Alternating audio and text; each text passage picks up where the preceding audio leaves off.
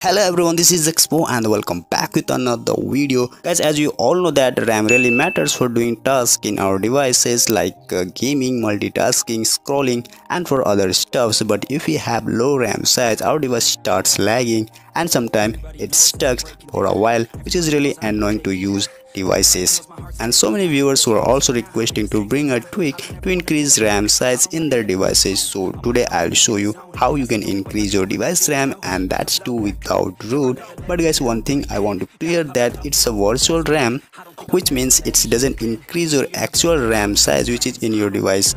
It will take your internal storage space to create virtual RAM. Like if you create 2GB virtual RAM, then 2GB would be taken from your internal storage. So I suggest you to apply according to your device limit, because when you try to create bigger size, then maybe your device will lag even more. I'll show you how much you should create virtual RAM for your device. But before moving on this video, make sure to like this video and also subscribe this channel to get more amazing videos for your Android devices. So guys, without wasting your time, let's get start the video.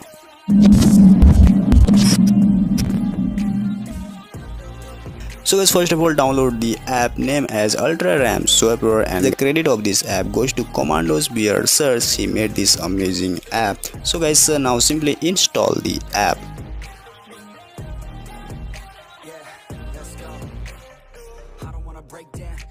After install, open the app, and here you can see its interface of this app. Now first enable the on boot options and then tap on this three dot. Then again tap on change priority and here select swap, then tap on apply. Now it's time to add extra virtual RAM for our devices. To add extra RAM, click on add swap file. And here you can swap up to 8GB RAM. But guys, I suggest you to add at least 2GB swap RAM if your device is low end or medium, because it takes your internal space. So first check how much is your internal space is left and then select accordingly.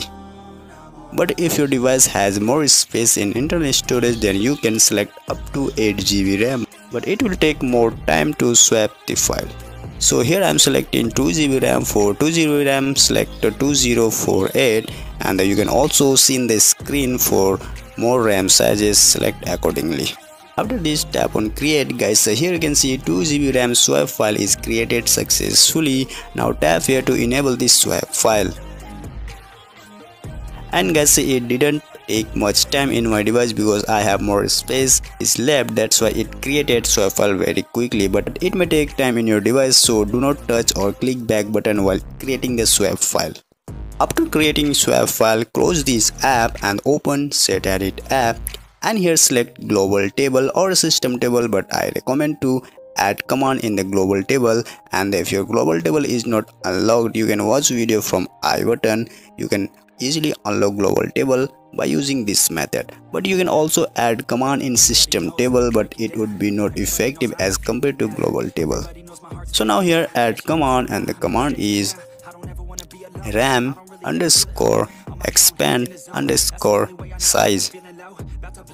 Then tap on save changes, and here add the same values in which you had created in swap file. Like I had created 2GB RAM swap file, so I will add 2048, then tap on save changes.